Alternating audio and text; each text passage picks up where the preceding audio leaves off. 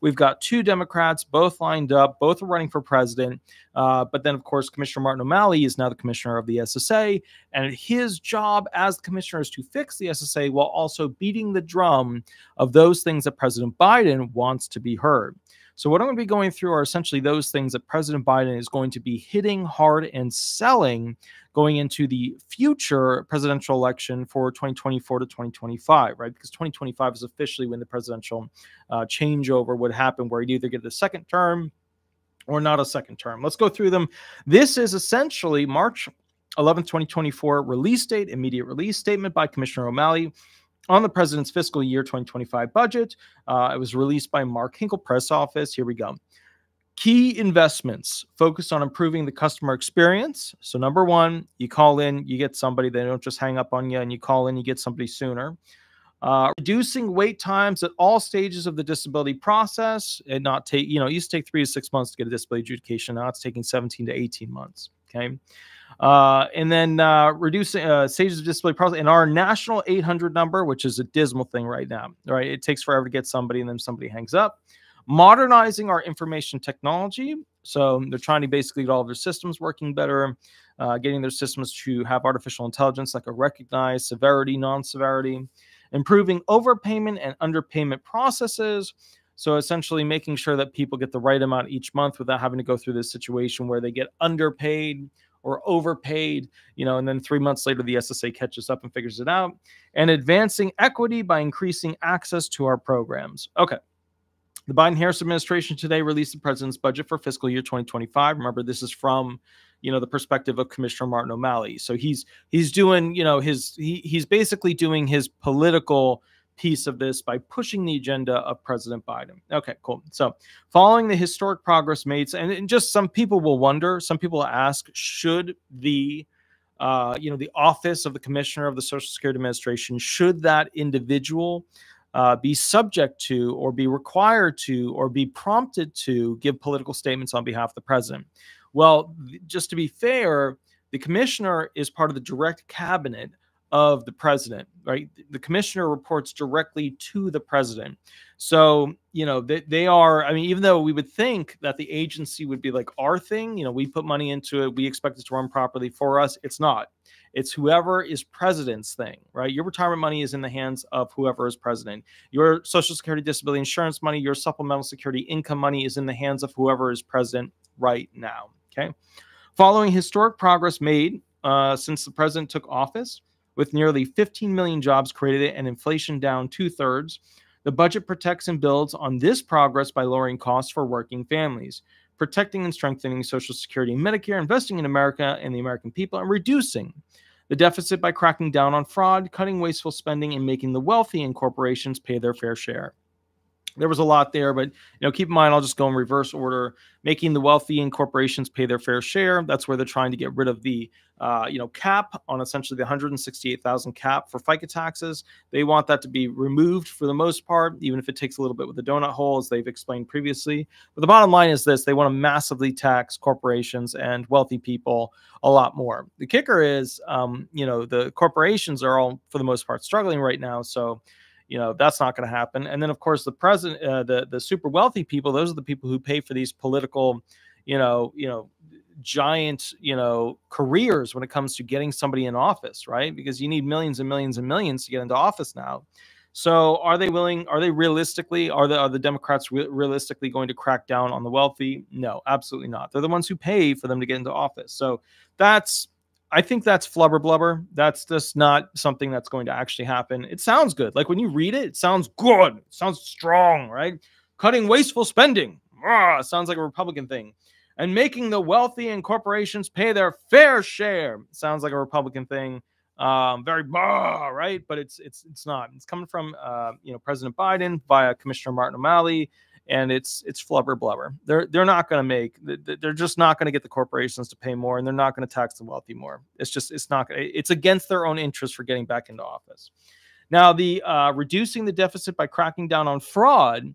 They are in a massive audit stage. A lot of the veterans are also going through their own OIG massive audit stage, where a lot of them are getting kicked off of their benefits, their higher level of benefits. So, to be fair, what this comes down to is we are seeing basically a crackdown where a lot of disability or disabled individuals are getting kicked off the program is because they're no longer severe enough, or they just were never severe enough to begin with.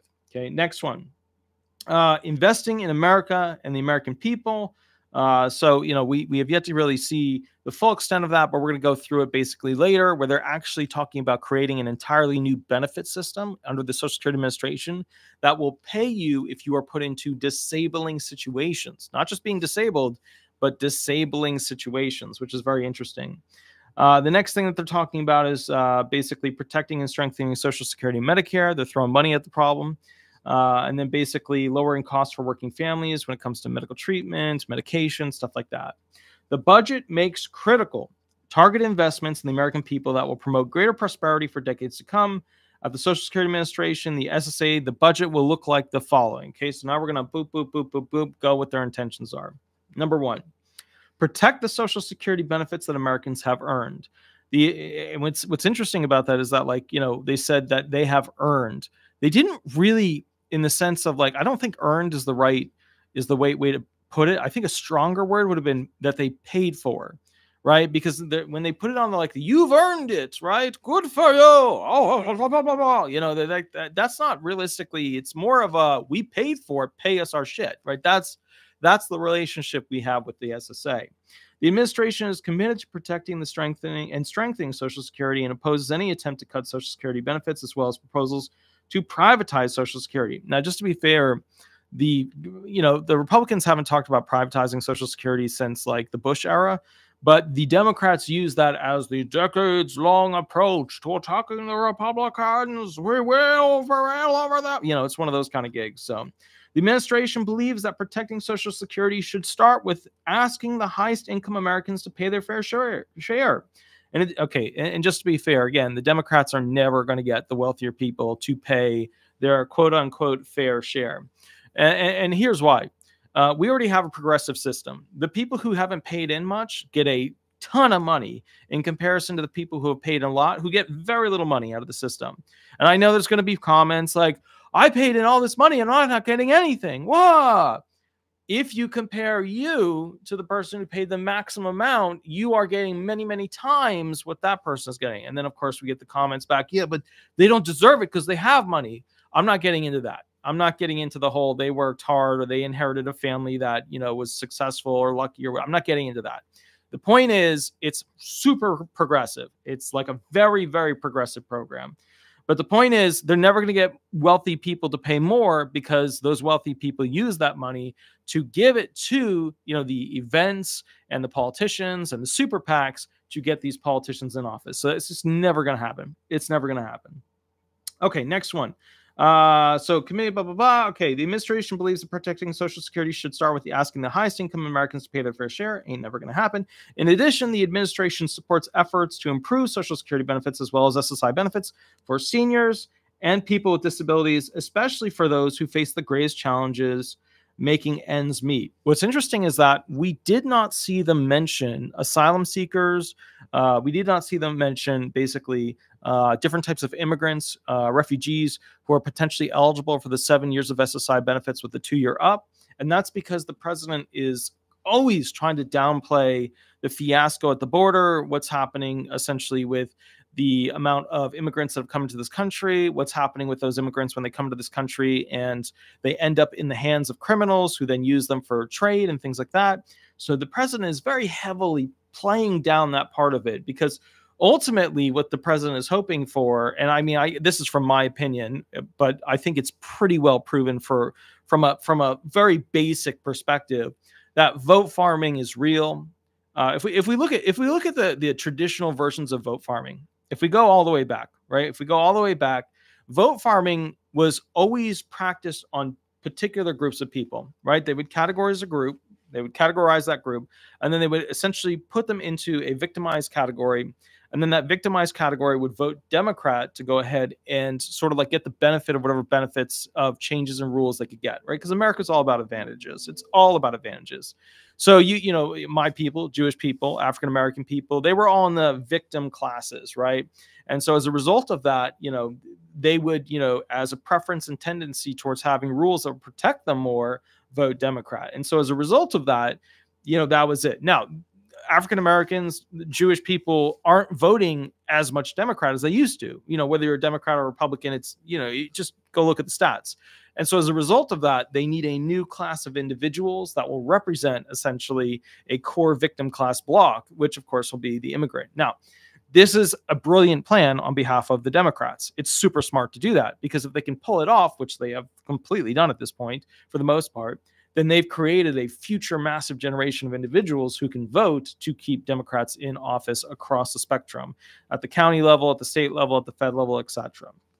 Okay, now let's see what we've got here. Next one, improve service delivery. The administration is committed to improving service delivery for more than 6 million retired survivor and Medicare claimants, as well as the more than 2 million individuals applying for disability and supplemental security income every year. So what they're talking about is like, going through the process, not having it take 17 months, going through the process and basically, being able to adjudicate claims faster, right? Okay.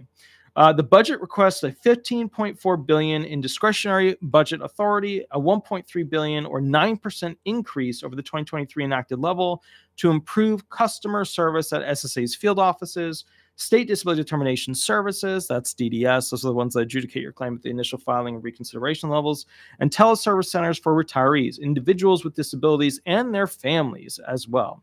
The budget also improves access to SSA services by reducing wait time. So the main thing is, President Biden saying we need to throw more money at the problem, and he is 100% correct. The SSA does not have enough funding.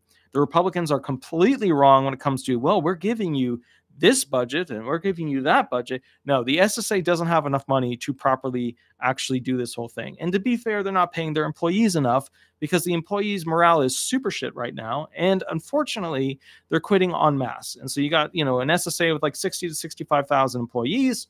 They need about 90 to 95,000 employees to make it work properly. So they're about a third down from what they need. And they're going to need to find ways to entice more people to work for the SSA. Okay, next thing here. All right, so the budget ensures we will deliver accessible Social Security services to all eligible individuals while maintaining rigorous stewardship and oversight over our programs.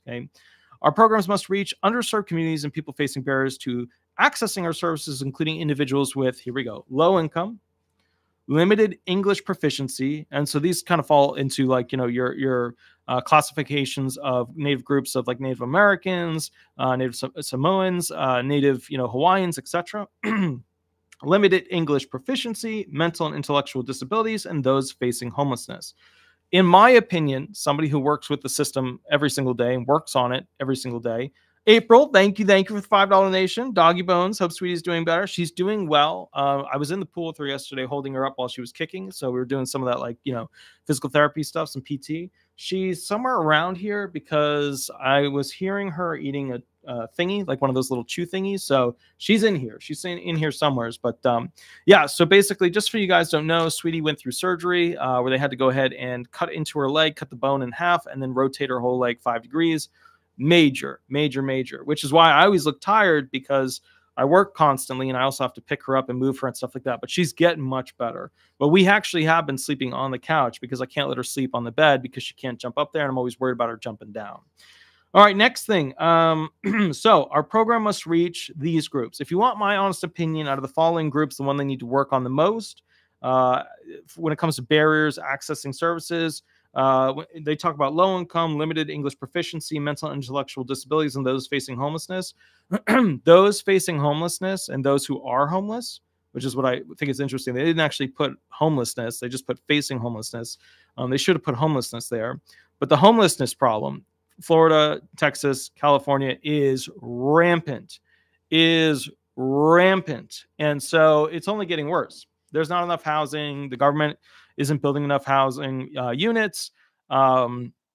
It's just getting worse. That's the one where they need to focus it, because, basically that's the bottom of the net where, if you can't catch them there, they just end up in the woods. That's where they need to focus the most effort. The budget also supports our efforts to simplify and update the SSI application process and expand access to agency programs and services throughout our outreach efforts, particularly for underserved communities. So what's happening is the SSA realizes that attorneys are no longer going to help out, for the most part, supplemental security income people, because attorneys make far too little to do these disability claims to begin with. And so when you underpay the disability attorneys, you've taken out the most qualified, the most intelligent, and knows the law and can fight on their behalf and zealously represent them. You take all of that and you throw it down the drain. And what you're left with is saying, okay, well, now internally we have to find people and have them do what the attorneys were trying to do. And then, basically have them try to get people filed, and they're not allowed to legally advise them. So all they can do is basically get them filed. That's the main thing, is finding the people and getting them filed. But that's what happened. If you guys remember when I said that 10 years ago, I said to you guys on YouTube or one of the video programs, I said, hey, look, they're paying these disability attorneys far too little for the amount of work that they're supposed to do on this claim. So these disability attorneys just kept doing less and less and less and less. But ultimately what happened was, I said, look, there's going to be a time where disability attorneys will not represent SSI people at all.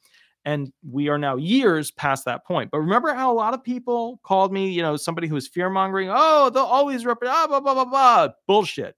They don't represent SSI people anymore because they can't make enough per claim. Okay. We will improve our IT system to provide a more consistent, equitable, and accessible experience for our customers, reduce burdensome manual processes for our employees, increase self-service options on our national 800 number, and expand our cybersecurity program. Further, the budget prioritizes preventing the resolving improper payments. Those are your overpayments. So basically, tech boost. That's what they're trying to do, is automated movements, automated completion tasks. Now, some of you guys haven't been working in 15, 20 years, but the way computer systems work now is that, when they first started coming out with these CMS systems, you'd click on something, you'd have to do like every function, click, enter, click, enter, click, enter. Well, now the systems are coming out where they, automatically fill in certain things based off of what it looks like you're doing. And then you can click and hit it, or you can have it automatically fill something in, or you can change it if it's not correct. They're looking to automate the little things to make it go faster and make it be quicker for their employees. Next one, provide national comprehensive. All right, now here's the big one. Here's the big promise from President Biden, the big push. But remember, all of this stuff has to be approved by the Senate and the House and all that jazz. So remember, at the end of the day, well, we can go more into that. But the point is, at the end of the day, Congress has to approve this budget going forward. They've got to rubber stamp that puppy. So the point is, just to make it clear here, this is the big ask. The next one is the big ask that President Biden is making when it comes to Social Security benefits going forward. This is the biggie. And when I first read it, I was like, I don't know if we can, as a country, pay for this when we're already kind of in the hole of being able to pay for these other programs. Because remember, in order to pay for any of this stuff, you have to have a really successful, magical first world economy. And we don't have a magical, successful first world economy right now. Remember when everybody was like celebrating, look, we went from nobody working to everybody working. It's the best we've ever done. Well, when you have COVID, and like a lot of people didn't fall for that. The American people are getting smarter about it. They're getting much smarter about the BS tactics that politicians use. And so people are just like, yawn, give me a break. Like, I don't need your fluff today.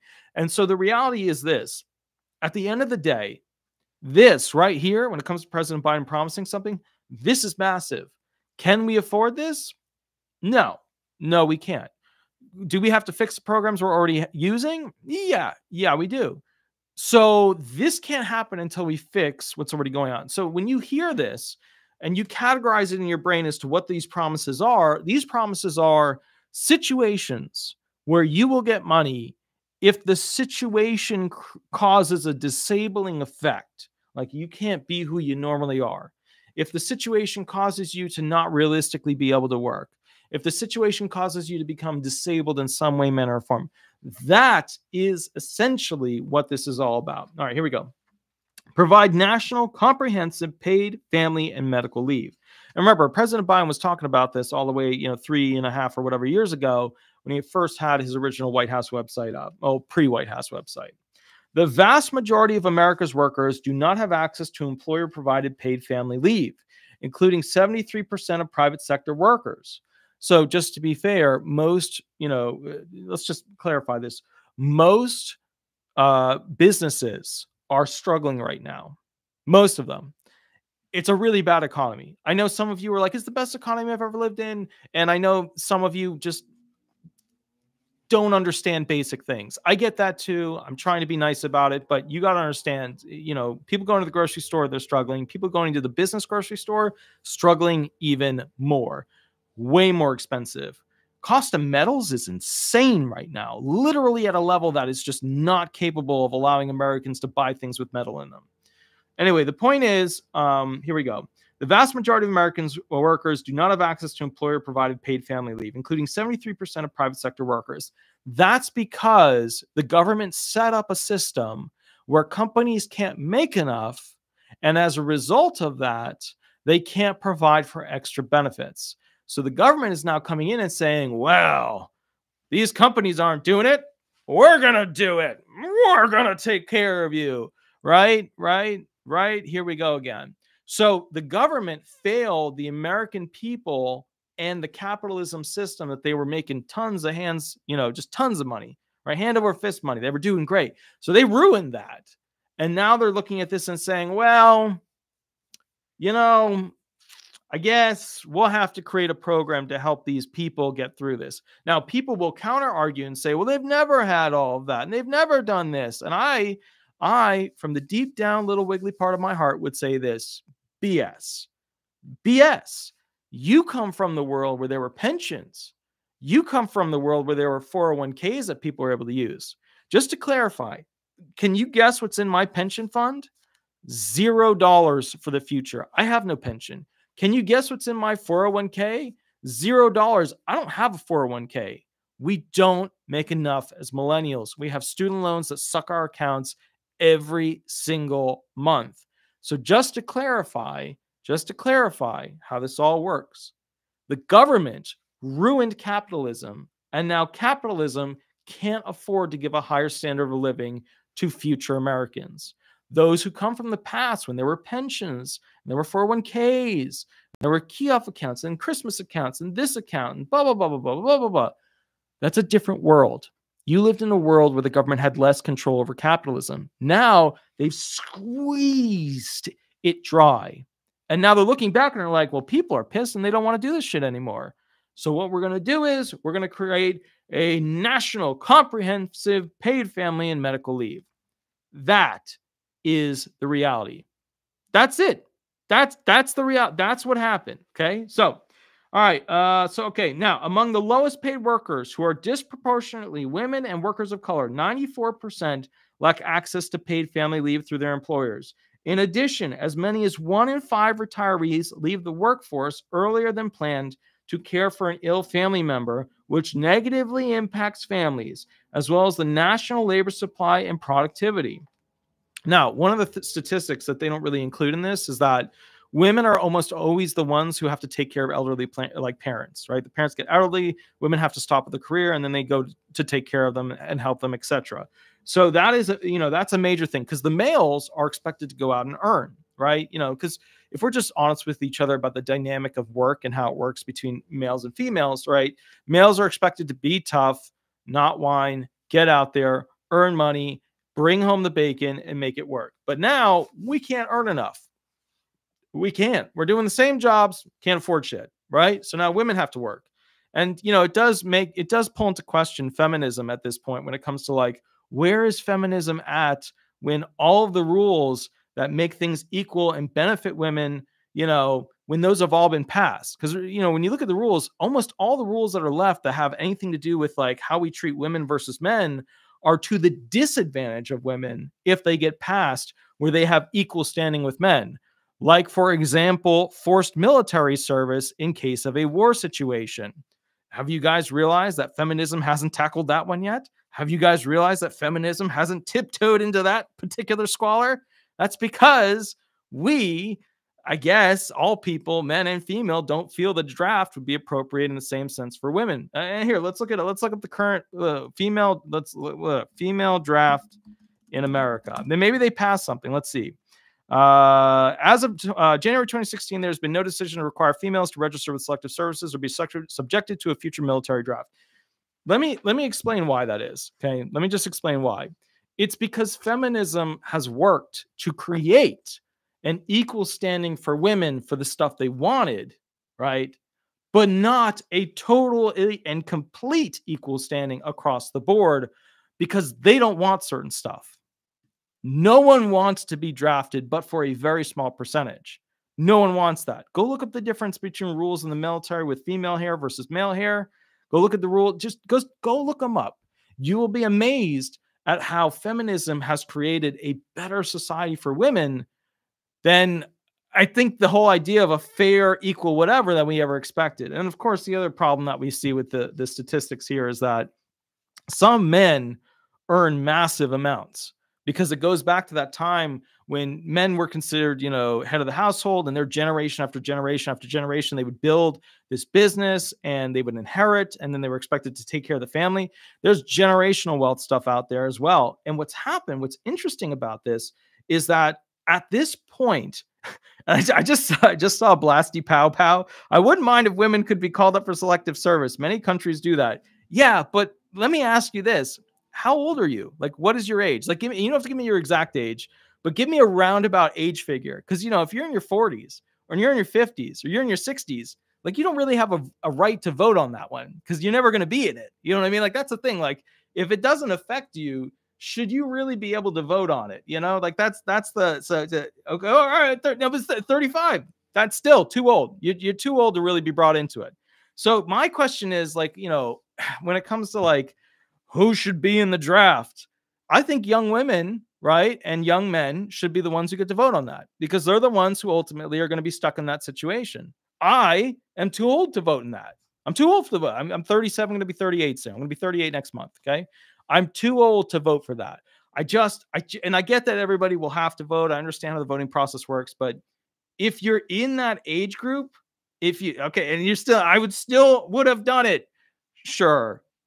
But let me explain something about the military real quick. Cause I think a lot of people they're not certain about this.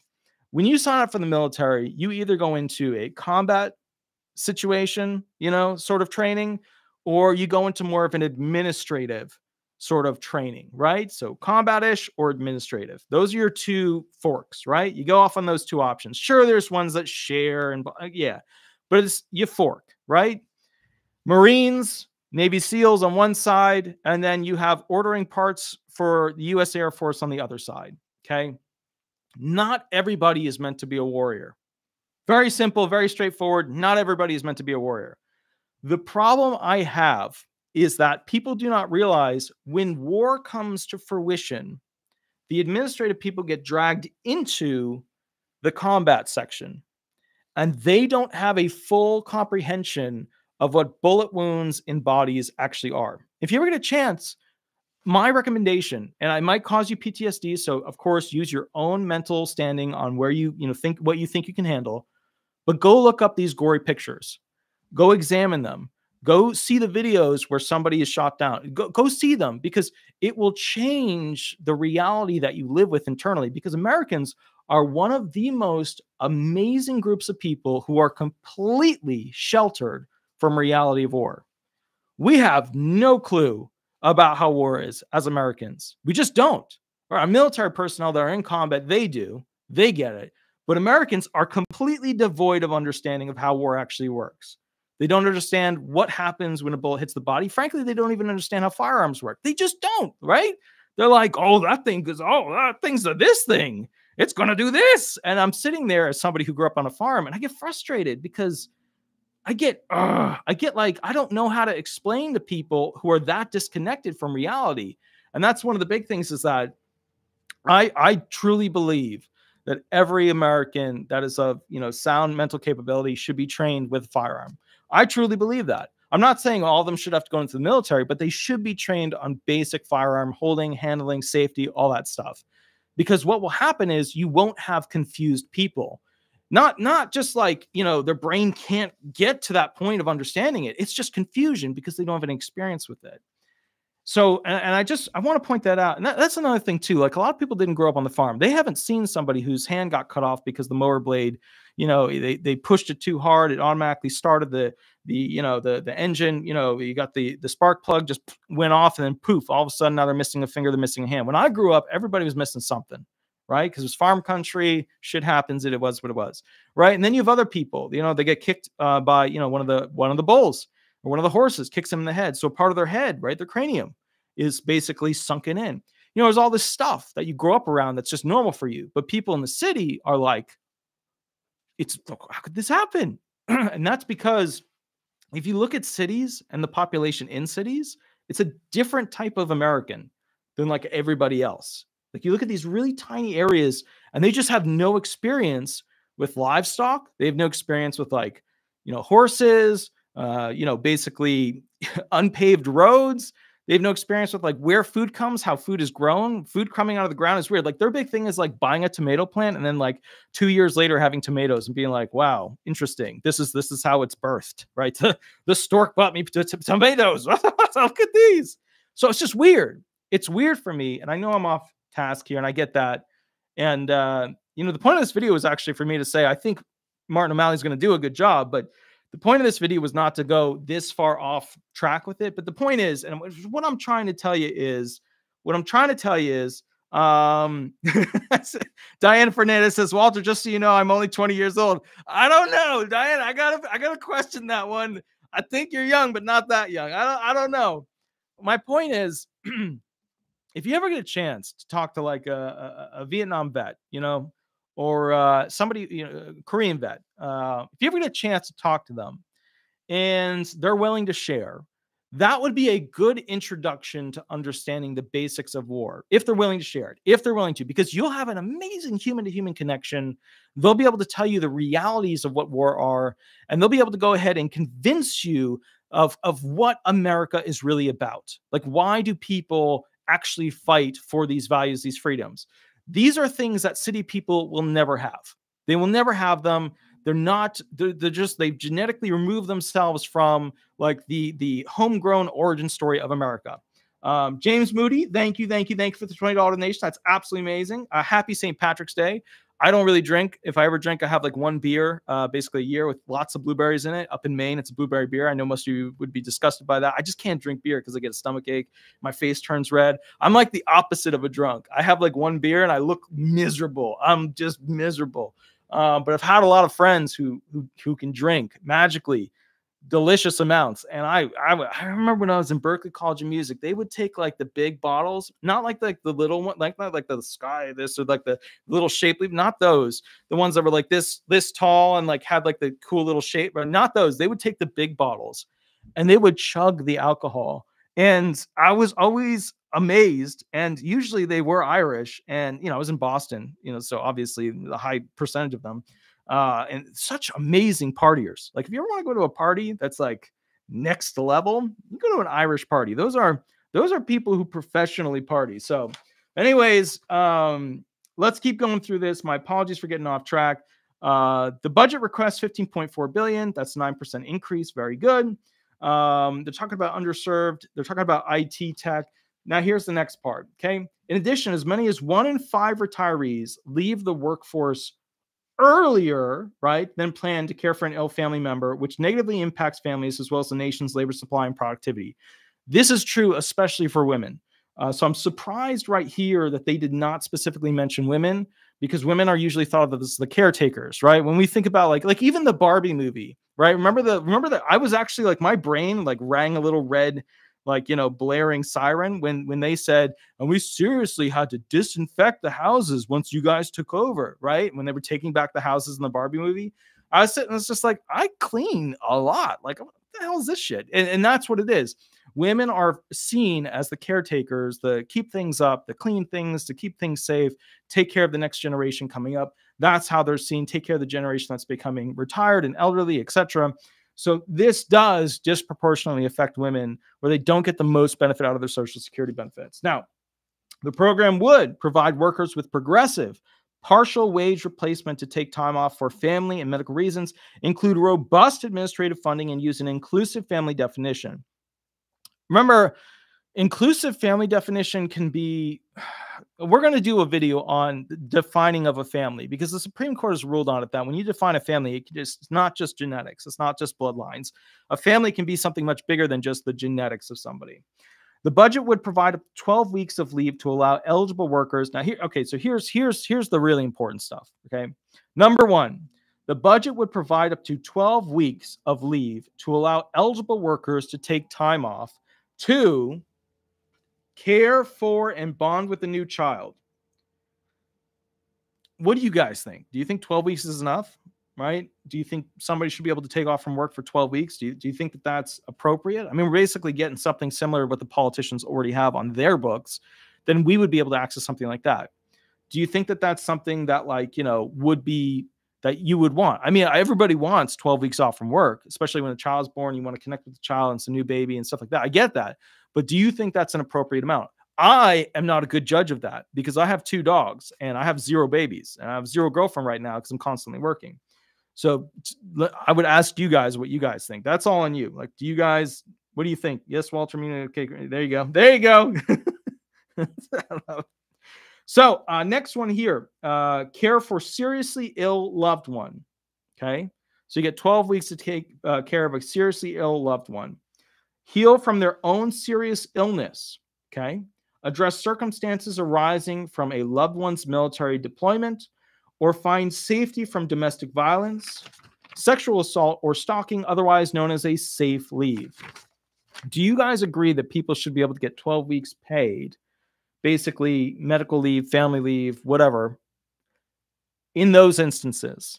I don't think it's a bad idea, but I think that, if we're talking like each year that they can potentially get 12 weeks off by just claiming this and then claiming this and then claiming this, that's going to put a very heavy burden on those, employers to get everything done. So I'm not sure exactly how they're structuring it. I have to go look at the actual full budget, but that's the first thing in my brain that rang. How the hell are the employers going to really pay for this? Are the employers going to have to pay a new Social Security tax on top of the tax they're already paying? Because in total, they're already getting over 15% between Medicare and retirement and disability benefits and all the other Social Security programs. So over 15% of your check gets taken just to go towards this stuff. Are they going to boost it to 20? Are people going to be okay with more taxes being taken out? How is this going to be abused by people who know how to work the system? Okay, so let's keep rocking through this. The budget would also provide up to 3 days to grieve the death of a loved one. Budget would also provide up to 3 days to grieve the death of a loved one. That, I think, is an under. So it's ironic. You get 12 weeks potentially for these other ones, but you get 3 days when a loved one dies. I don't think 3 days.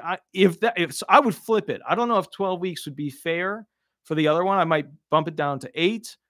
I don't know. Maybe I don't know. I work all the time. I have no personal life. So to me, I have a skewed understanding. So I want to know what you guys think about that one. I'm going to read the comments a little bit later, but 3 days to grieve the death of a loved one. And then how do you prove that they were like somebody that you were close to? How do you prove that they were like a loved one? Is it just like, okay, well, this person died and therefore, they were a close genetic family member? Or is it like, just this, we claim family is a very open term. So you can just start claiming, okay, this person, that person, that person. I don't know. I see a lot of potential for abuse here. I really do. But I do like the idea.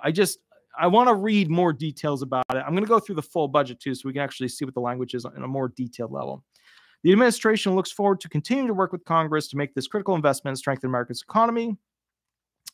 The thing is this, the argument that people shouldn't get that much time off means that it weakens the ability of that job, of that place, to continue to work and be productive, right? The people aren't there working, then they're not going to be as productive. The other side of the coin is Americans, my, generation, the Gen Xers, the millennials, the Gen Zers, stuff like that. We are at a point where we all have anxiety and we all have depression because the economy has betrayed us. The government feels like it's betrayed us. So if we had more time off, we'd probably take that time to try and invest it into something that would actually make more money than just being stuck in the rot rail of rotating around and never having enough, right? We'd probably use that to invest in figuring out a future for ourselves. God knows we're never going to get out of the student loan problem, so it is what it is. The budget builds on the president's record while achieving meaningful deficit reduction through measures that cut wasteful spending and ask the wealthy to pay their fair share. I think, all right, let me just read that one more time. Okay. The budget builds on the president's record. The record's not great. The record's not good. While achieving meaningful deficit reduction through measures that cut wasteful spending and ask the wealthy to pay their fair share. I don't know if I agree with that last paragraph / sentence. I just don't feel inherently that that's accurate. Do I feel that if he had 4 more years, he could deliver on that? Let's just be honest. Martin O'Malley would be a better presidential option, right? He's doing the commissioner thing right now, but as comparison against Biden, clearly Commissioner Martin O'Malley would be a better President Martin O'Malley, President O'Malley. I would feel more comfortable with that than the last 3 years have not gone so well. And the statistics have been abused and manipulated in a mighty, mighty way. So do I agree with that? No, I don't agree with that. Is this going to look? Can I just make a very simple statement that some of you will hate me for, and I get it. I understand that some of you are going to be really pissed off about me saying this, okay? I understand that. But considering that Trump is always attacked, everybody's always going after him, legal lawsuits up the wazoo, so on and so on and so on. President Biden has done many of the literally many of the same things President Trump has done. President Trump is getting sued. President Biden gets, a get out of jail free card, right? And this keeps happening over and over and over and over and over and over again. Okay. If we're really honest with ourselves, if President Biden did such a great job, then President Trump wouldn't be so popular right now. That's just the bottom line, right? Nobody would give a shit about Trump if Biden was rocking it. But Trump is doing really well right now. And I mean, you can see it in the statistics. He's winning all the polls right now as a result of things going so poorly in the economy and people not falling for the usual things. And I think this is, as somebody who comes, from basically a minority-based group, I got to tell you this, okay? At the end of the day, what we have to realize is that there is a shift. Everybody's not making enough money. And when everybody doesn't make enough money to be able to survive, all these government programs are not enough, which forces people to find ways to be creative to make more money. Okay. You're going to see more people going on the Ticket to Work program. You're going to see more people taking their 9-month trial work period and using it. You're going to see more of that across the board. This is all occurring because the federal government has not properly catered for, taken care of, assisted and lifted up American capitalism. That's it. That's it. If American capitalism was on its thing, it would be doing a lot of the things that this is talking about. Now, do I think it's good that this conversation is going on? That we're talking about people having more breaks, taking care of themselves, having more productive people by having more healthy people, having more rested people? Absolutely. Absolutely. This is a good thing. It's a good conversation to have. It's a good direction to go. But we got to make money as a country in order to be able to afford this stuff. And the economy is not doing well because we're following procedures that have put us in a very, very tricky situation. And I'm not going to bring up what's happening with our fuel reserves. And I'm not going to, catch up with you on what's happening with basically our ability as a country to protect our borders or potentially protect the federal government's interactions and licensing with these, corporations that do logging or, mining or this or that or whatever. I'm not going into that, but I will say this.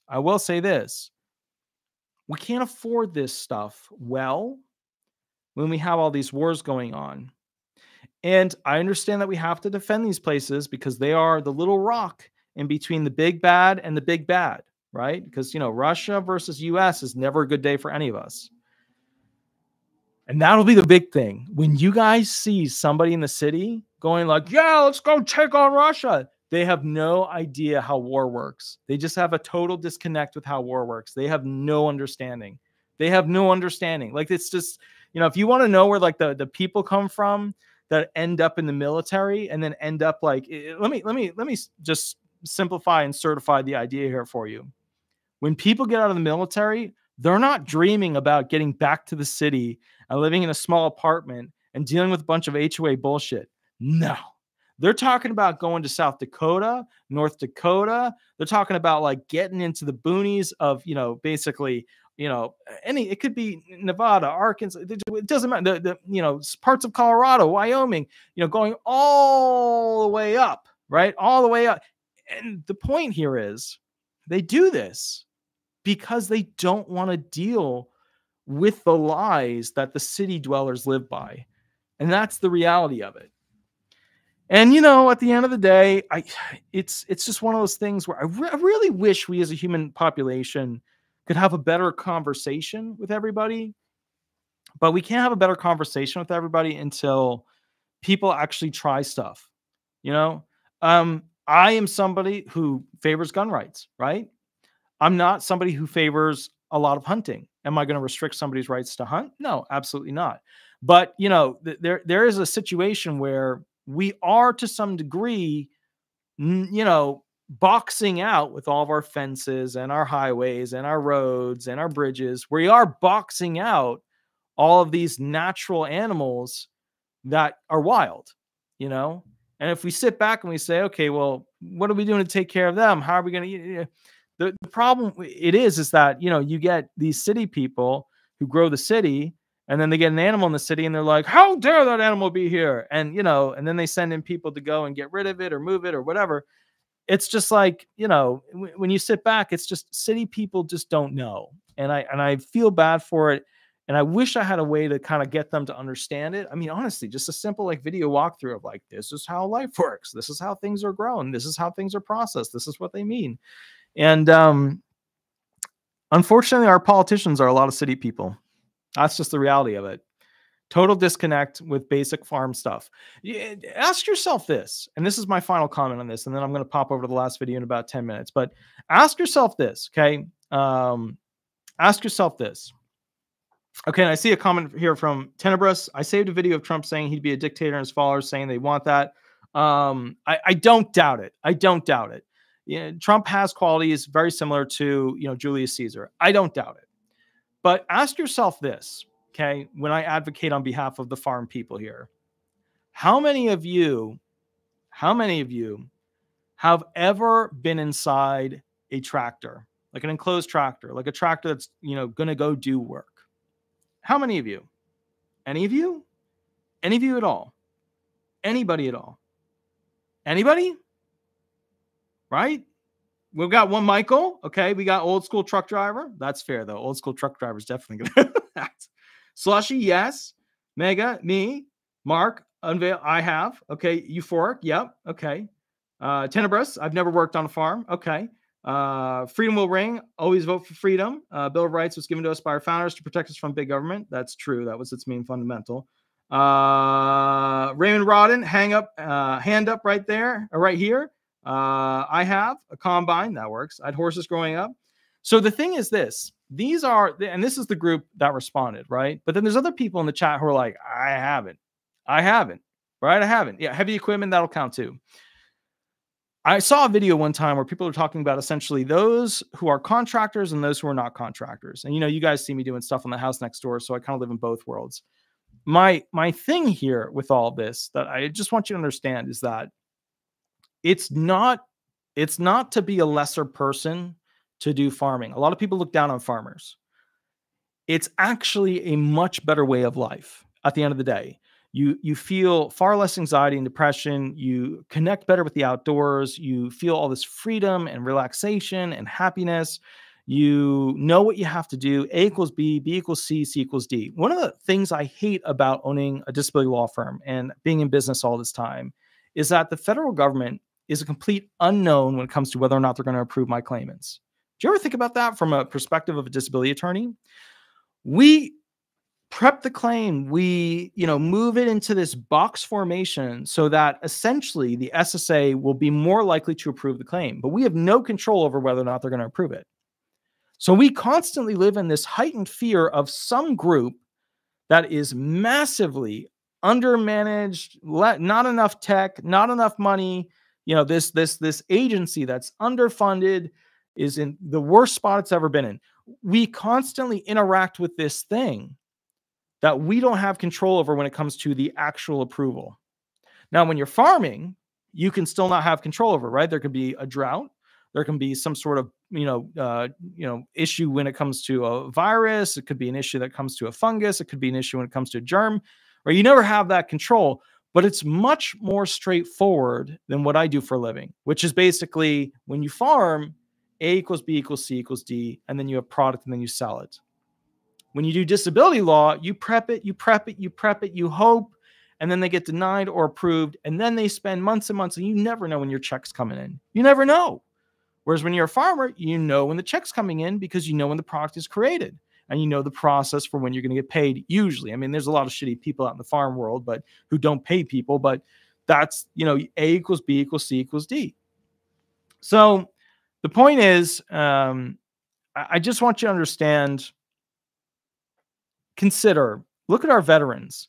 Look at what our veterans do when they come out of the military. And I don't mean the people who serve for 3 years, 5 years, 6 years, 7 years. I mean the people who have served for, multiple tours, 10 years, 20 years, 30 years, whatever. Go look at what they do. Because that's somebody who's seen the reality. And that is incredibly important to tap into that. That's so important. Anyways, guys, I will catch you guys in probably about 15 to 20 minutes. I hope you're having an absolutely wonderful day. I hope you got to share with me some of the details as to my logic, what I've been through in life, etc.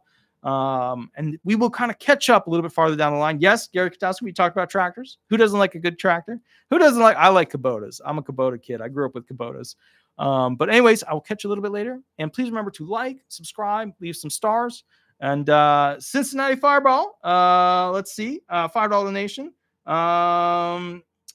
Tenebris, you're super ill. Send me a donation thing. I'll check it out. I'll definitely, if you have like a GoFundMe, send it over. I don't see a link, but shoot me an email. Email is info@disabilityresolution.com. Again, info@disabilityresolution.com. I hope you're doing okay. Again, Cincinnati Fireball, thank you for doing that announcement. That's awesome. We have to obviously take care of those individuals who are part of the community, and we want people to be better, and we want people to be doing well. So anyways, I will catch you a little bit later. You have a wonderful day, and I'll see you probably about 15, 20 minutes, maybe 30 minutes. I got to take Sweetie outside, make sure she's good, and then I'll be back for the final video. Just so you know, the final video talks about the rule changes when it comes to commissioners. So we did kind of a pro what the future of Biden's going to be when it comes to the Social Security Administration. So this is more pro-left, which I think is good ideas, really good ideas that he's pushing here. I think Commissioner Martin O'Malley is the man to be able to go ahead and push these ideas, even though it came down a little bit hard on, like, the idea of city folk. You just have to understand city folk, there's a disconnect where they don't understand the same things that I've been through. And I've been into the cities. I've lived in the city. I was in Boston for a very long time. But the point is, we did a Biden video. The next video will be a Trump-oriented video. But it's not actually a Trump. It's more of a what happens with commissioners as a result of the Supreme Court, so that you understand if there's a quick switch over how that law works. All right. Blasty Pow Wow. Pow Pow. Thank you for the $1.99 donation. That's awesome. That's very, very cool. Let's see. So that's good. There you go. Okay. So I don't, Blasty, were you in the military? Is that why you were like, yes, I would support, the female, being forced into that military? I don't know. But anyways, guys, I'm going to pop off. I'm going to go take Sweetie outside. I will catch you a little bit later. You have a wonderful, wonderful day. I'll be back probably like 15, 20 minutes, maybe 30 minutes. All right. Thank you so much. I'll catch you later. All right. Bye-bye, everybody. Bye-bye.